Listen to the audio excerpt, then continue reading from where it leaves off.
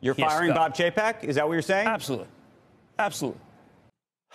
It's been yet another bad week for the Disney company. Their fourth quarter report was dreadful. The stock crashed again.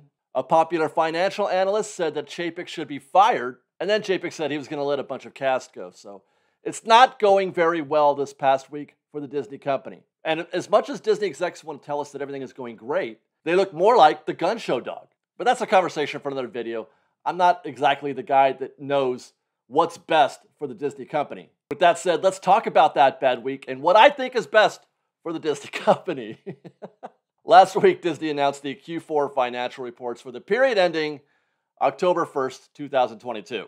And like I said, while they did their best to make it sound like it was yet another great quarter, Disney's great, the company's going great, everything is great, the numbers didn't bear that out. Now, not that I blame them. You got to be positive. I'm a positive guy, and I don't blame them for trying to put a positive spin on things, but it definitely was not a good quarter. It was a bad quarter. Some say the worst quarter that Disney has had in decades. That was one horrible quarter. That may have been a quarter for the ages. So let's take a quick look at the numbers.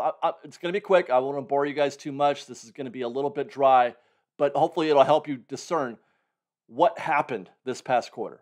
Disney reported revenues of $20.1 billion for the fourth quarter. This is up $1.6 billion year over year from 2021, same quarter last year, which, by the way, should be the case factoring in inflation. Inflation for the past year was 7.7%, suggesting a break-even year over year would be just under $20 billion. What that means is, since last year, inflation has risen. Prices of everything have risen. So therefore, if prices go up, revenue goes up. If you factor that into the 2021 numbers, if they had sold the same exact amount of stuff this year that they did last year, it would have been about $20 billion. Now, recall, though, that there was no Genie Plus or Lightning Lane this time last year. However, last quarter, Q3 ending July 2nd, Disney reported $21.5 billion in revenue. So this quarter, we're down from that number, $1.35 billion. Disney made $1.35 billion less than they did last quarter. Why? Now, mind you, this isn't a loss. They didn't lose $1.35 billion. They just missed their expectations by $1.35 billion. Disney actually still made a profit last quarter of $1.6 billion. But that's the issue, the miss. Financial analysts, shareholders, Disney themselves, they predicted they would earn $21.43 billion in Q4, and they missed. Now, by itself, that's actually not a very big story. Companies miss their targets often. It happens a lot. Now, it doesn't exactly positively affect their stock price, but it does happen a lot, and they recover, and everything is fine. The real problem is EPS, earnings per share. And that is, simply put, the company's net profit, how much they earned, the net income, not the revenue, but how much they earned in profit, divided by the total number of shares outstanding. Before the quarter started, it was projected that Disney would have an EPS of 56 cents per share. However, they reported 30 cents per share. That's a miss of nearly 50%. In other words, they were way off. They weren't even close. And that's what scared investors. That's what triggered Jim Cramer to suggest that Disney CEO Bob Chapek should be fired. He's got to be fired. That's pretty cut and dry. You're firing Bob Chapek? Is that what you're saying? Absolutely. Absolutely. And the quarter itself, the way he handled it, I mean, he made it sound like it was just a 4-star quarter. Delusional. Disney, as a publicly traded company, has been trending, has been on a downhill slide for a while now, more than a year. It wasn't that long ago that they were trading north of $190 per share. I remember when everybody was like, hey, do you think Disney might get under 100? It got as low as $87 before it ticked up again. Do you think that it's Chapek the man, or do you think it is the cyclical and secular headwinds that are facing this? No. What, you think he has like a bad team? He has the same team. What happened here is that even the stuff that he was good at, the stuff that I know it's a little harder to control theme park, but the losses here, Andrew, were just mind-boggling. I mean, when you're going over the quarter, it's stunning.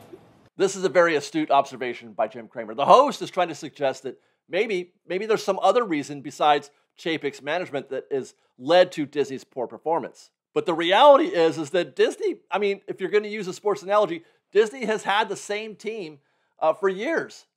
In fact, Disney has been competing against, when we're talking about year-over-year numbers financially, like in the quarter reports, they've had the luxury this past year or so of competing against quarters where Disney wasn't running at full strength, where they actually didn't have the same team because of COVID.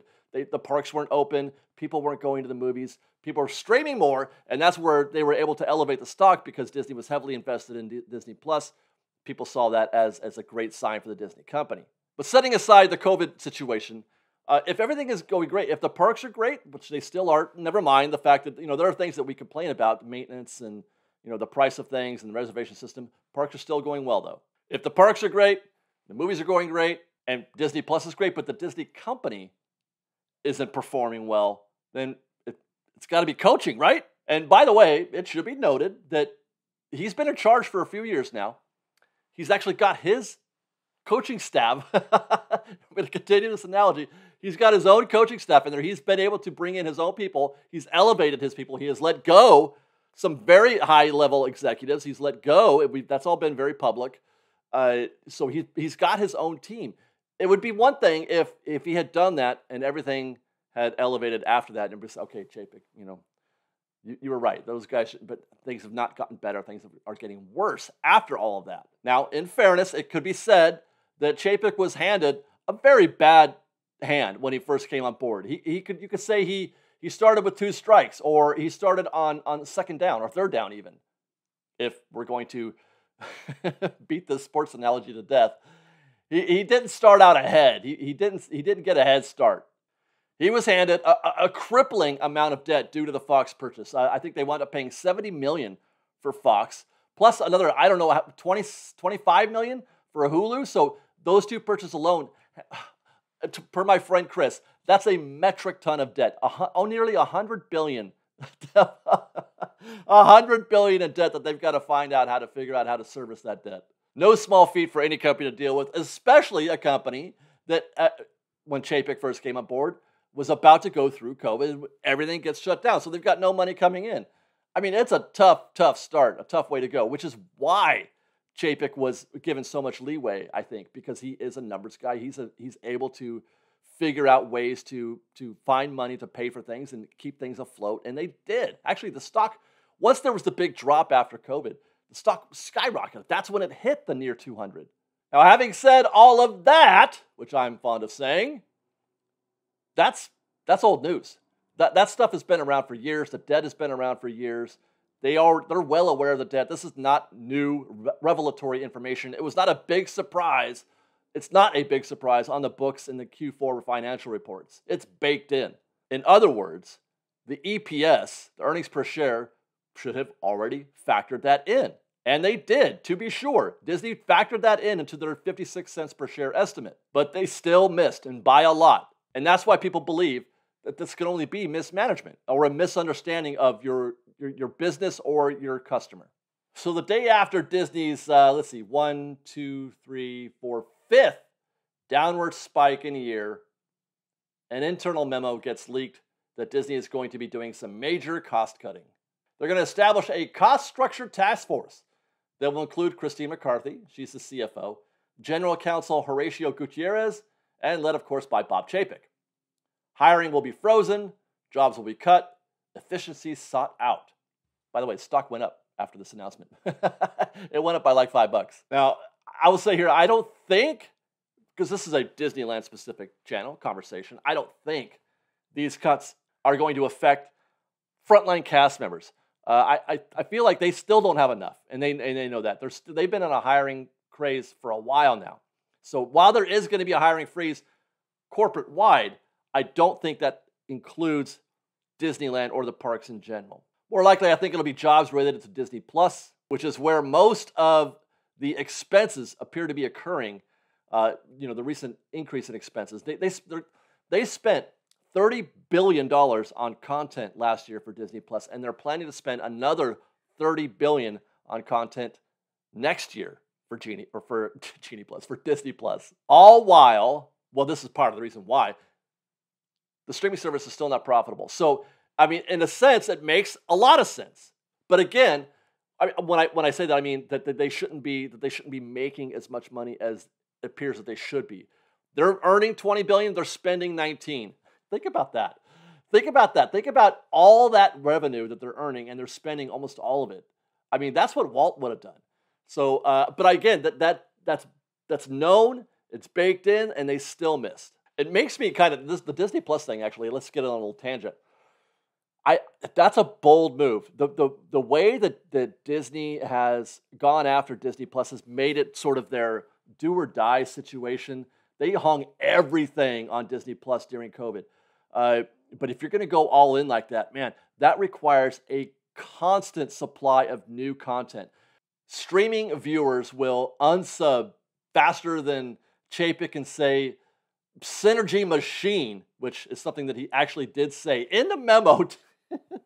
In the memo, speaking of things that Chapek has said or that executives said in the past, in the memo, he talks about a synergy machine. I mean, that's just another. Okay, I don't want to get into that. They will unsub super fast if you don't provide a lot of content. So they're going to have to find. Man, that's a commitment. I hope that they can manage to find that much new content quarter after quarter, year after year on Disney Plus. That's going to be a tough sled. So costs are getting cut, mostly short-term gains. Will this work? Is this a solution to what is ailing Disney? I don't think so, no. And it's because what's ailing Disney has nothing to do with revenue and income and expenses and profit. I mean, we've all seen it. Disney has been hell-bent on trying to create revenue where none existed before, i.e. Genie Plus and Lightning Lane. And the hope, of course, is to capitalize on pent-up demand that people which we're still talking about 2 years after the parks have reopened, but they're still talking about that. And certainly, the Genie Plus and Lightning Lane, and then rising costs beyond the rate of inflation. So if rate of inflation is 7.7%, Disney has been raising prices 9, 10, or 11%. So they're padding that. They're not just keeping up with inflation, they're going beyond that. They're outpacing inflation. That has certainly created more revenue, good for Disney, but at what cost, I wonder? Looking back at Q4 2021, where revenue was at $18.5 billion, since they began selling Genie Plus and Lightning Lane and have had major price increases across the board, as mentioned. Last year they did $18.5 billion. That would have been $19.9 billion today if you factor in that 7.7 rate of inflation.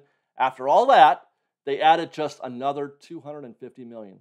Now, that seems like a lot, but it's really not when you compare it within the context of $20 billion. It's not a big deal. And when Genie Plus was first announced, I said you can't just stack costs, expenses on guests. We're already paying for tickets. We're already paying for merchandise. We're already paying for food, right? Now you want to add another $25 layer, $50 layer perhaps per person? Okay, well, some of us are going to pay for Genie Plus, but we're going to do that, but we're not going to buy some merchandise, or maybe we're not going to buy as much food, right? Or maybe we're not going to go to the park as often. In other words, guests are budgeting, okay? So they're doing their job. The guests are doing their job to combat this inflation and extra costs. It's interesting because this is something that we've noticed for a long time too, where Chapek has talked about in these quarterly reports often, where he's talked about a per guest spend. That was one of their favorite measurables, was per guest spend, and how great it was at Walt Disney World, not so great at Disneyland. And everybody said, gosh, Bob, that's the reason for that is that the guests are different at Walt Disney World. They don't come every weekend like they do at Disneyland. The guests are different. The per guest spend is supposed to be different at Disneyland. Well, they kind of got what they wanted in that sense. They got a higher guest per spend. They're just not going as often now. So there's, the net gain isn't happening. Now, some might say, hey, that's great. That's great. That means the fewer people in the parks. I don't mind if the APs don't come as often as they could. I don't mind that the reservation system is keeping APs out of the parks because it makes the parks less crowded. So good job, Disney. It seems to be working. It's a byproduct. It's an effective byproduct of your plans. But I've often said, again, that Disney's how they treat capacity has nothing to do with pricing. They control it by how many people they're going to let into the park that day. At any time they want, they could just let in more people. Just ask Disney CFO Christine McCarthy. She was asked during the earnings call if Disney had any contingency plans for a possible recession in 2023. One of the things she mentioned was a possible discounted ticket. Not quite to the extent that they've done in the past, but they might discount tickets. Or she also teased the idea that they could bring back the annual passes. In other words, they are more than willing to sell annual passes again anytime where the situation requires it, when they need the money. If they're faced with a financial situation such as a recession. And by the way, this right here, okay, this is where I need to edit, or this is where I have had to edit this video. We've already put out a video yesterday. Annual passes are back. And in that video, I talked about how I had already written this script that we're filming at this moment, and then I had to edit that script to account for that. Because that's exactly what they did. They did bring back annual passes. But they didn't wait for a recession. The bad news has already hit. APs are out again. Let's resume our regularly scheduled news update on this topic. Canceling the Magic Key program was not an act of altruism by the Disney company. They didn't do it in order to make the world a better place for the family from Colorado or Seattle. It's a button they're more than willing to press anytime they need to. And in a case of emergency, break glass, hit annual pass button. It's just simply too lucrative not to. They're never going to leave money on the table for that long. And I hope that Disneyland guests, well, park goers around the world, I hope they understand, I hope they're prepared to bear the brunt of covering for the losses that Disney has been incurring the past couple of quarters. Because of all the revenue streams that Disney has, parks has been the most reliable. Actually, let's take another quick look. I'll make it quick, I promise, at some figures from the quarter reports. You recall that Disney reported $21.8 billion in Q1. That's Christmas season. $20.2 billion in Q2. And then up again to $21.5 billion in Q3. Very good quarter. And then most recently down unexpectedly to $20.1 billion in Q4. That compares worse than the January, Q1, which is a very poor quarter for Disney traditionally, especially parks. But if we look at just parks, Q1, $7.2 billion. Again, that's the Christmas season.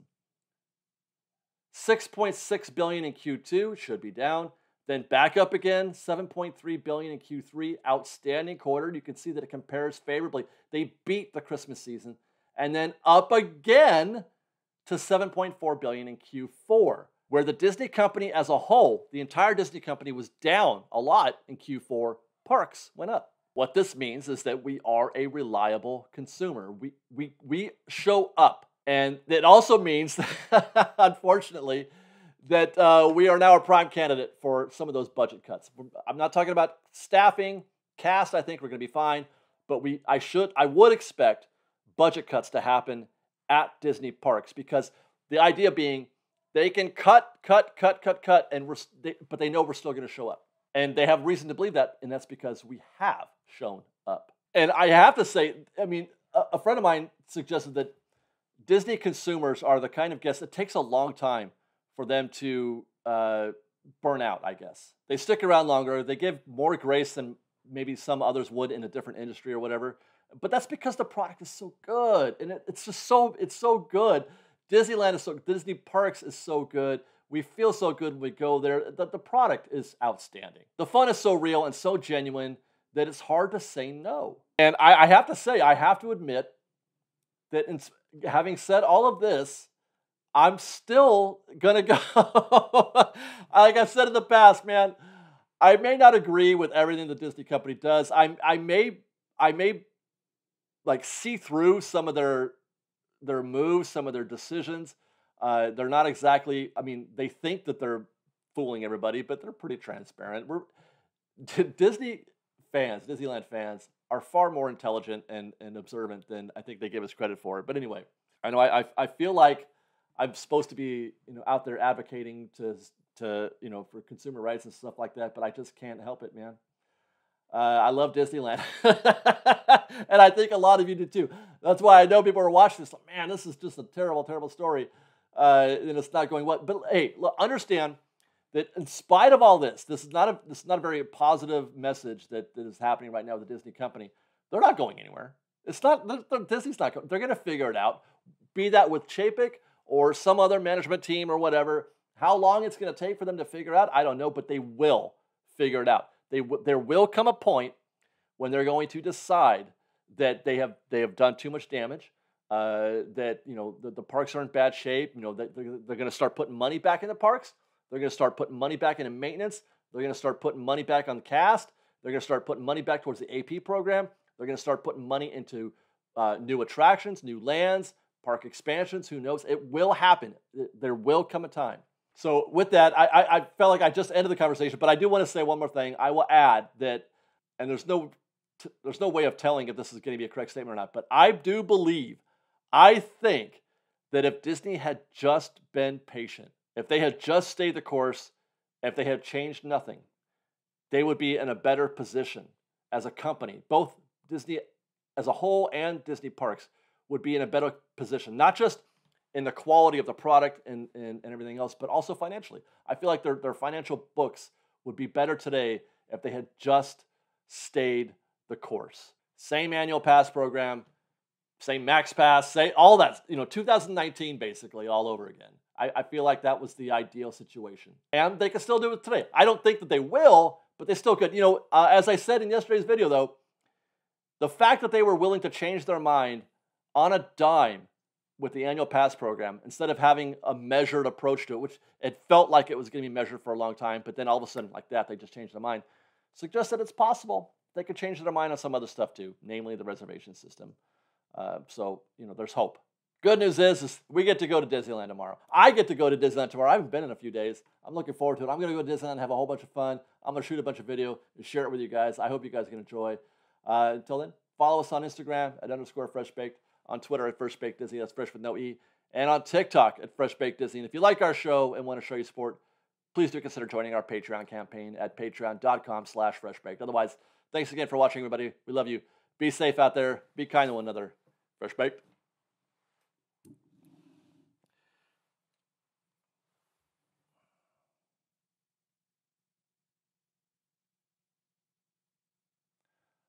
I just realized we're going to do that thing again. I just realized that there was a whole part in here that I didn't cover. I want to talk about Chapek. I've said before that Chapek is, no doubt about it, that man is very intelligent. Absolutely an intelligent person. He's got a mind that is pretty interesting. It's a pretty interesting mind, and I have a feeling he could be very effective in other areas. People talk about legacies, CEO legacies of Disney CEOs, and what they want, how they're remembered or how they wanted to be remembered. Some are remembered for park expansions, Disneyland Paris, the hotels, all those hotels and the park expansions under the Eisner area. Eisner was remembered, or he's the guy who realized that Disney could make money. The parks could make money. They weren't selling near enough for the tickets, that kind of thing. And then there was obviously the animation renaissance for Eisner. So he's got a lot to be proud of. Chapek, Pixar, Star Wars, or Lucasfilm, Marvel. There's another one. Oh, Fox, dude. How much did he spend on those things? So obviously that's did I say Chapek? Iger. That's Iger's legacy. I don't think that Chapek is concerned about that. I don't think he's concerned about how his legacy is viewed in terms of being a Disney CEO. I think and this is the reason why he's hung on so much, why he really dug in on some of these concepts. Matter of fact, I don't think that the annual pass thing was his idea. I think he would have preferred not to bring back annual passes. I think somebody talked him into it. But this was something a friend of mine mentioned to me, and other people have talked about. He wants to be known or remembered as the guy who revolutionized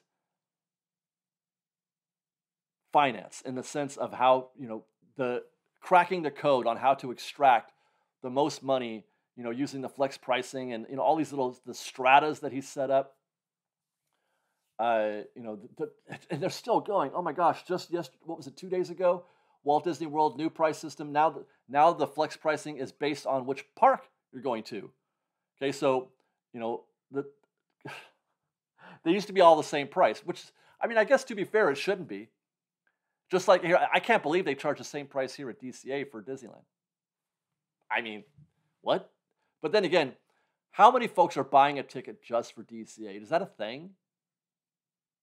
You're either going to Disneyland or getting a park hopper, I feel like. Is there... I know that there are annual pass holders who don't mind just going to DCA and then calling it a day. But are there single-day ticket holders out there who are paying full price for DCA and not going to Disneyland? I guess there are. Let's say you buy a 3 or 4 day ticket. I guess you spend one of those days. Anyway, yeah. So I feel like Chapek wants to go down in history as the guy who revolutionized how companies charge for their product. Can you imagine, for example, Starbucks having flex pricing? Like, Starbucks pretty much invented mobile order, right? Well, they were the first, I think. I don't know if they invented it, but I felt, as memory serves, they were the first to do the mobile order thing, and it went really well. And still going well. And now all the other companies are, getting into it, which is still not the same.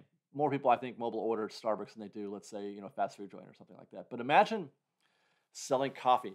When do you want your coffee? I like my coffee in the morning and in the evening. Okay, so that's when I buy most of my coffee if I'm going to Starbucks. In the morning and the evening, I don't buy a lot of Starbucks at 2 in the afternoon.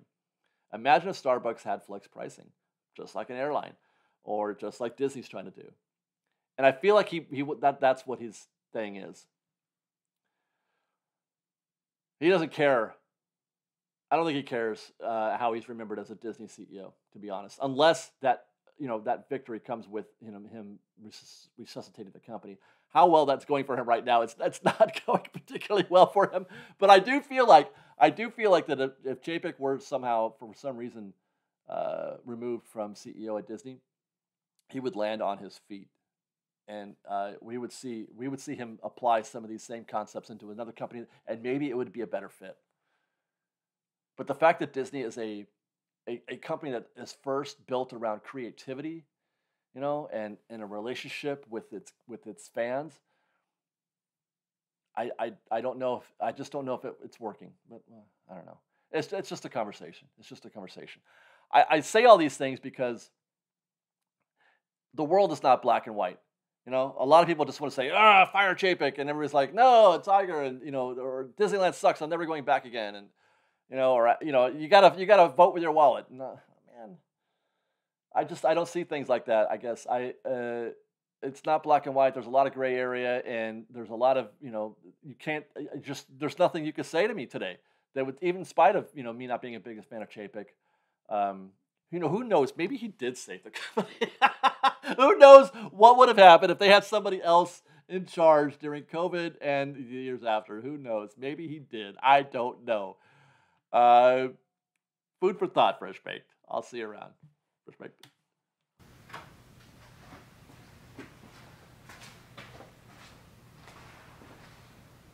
Bye, Fresh Baked.